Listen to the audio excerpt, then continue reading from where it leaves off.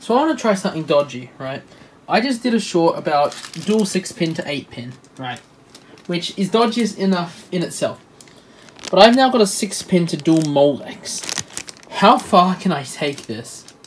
Plug the 6-pin in, but I want to see what happens. We get power. Don't worry about the noise. That is the fan. It's got a faulty fan. Do we get a visual? We do.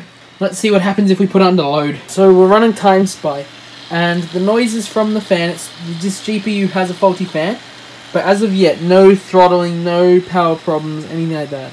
I hate that this is working, but I'm going to let it run completely and see where we get to.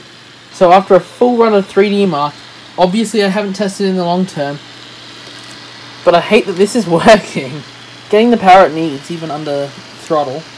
I don't recommend this, and I haven't tested it in the long term. But I mean, hypothetically,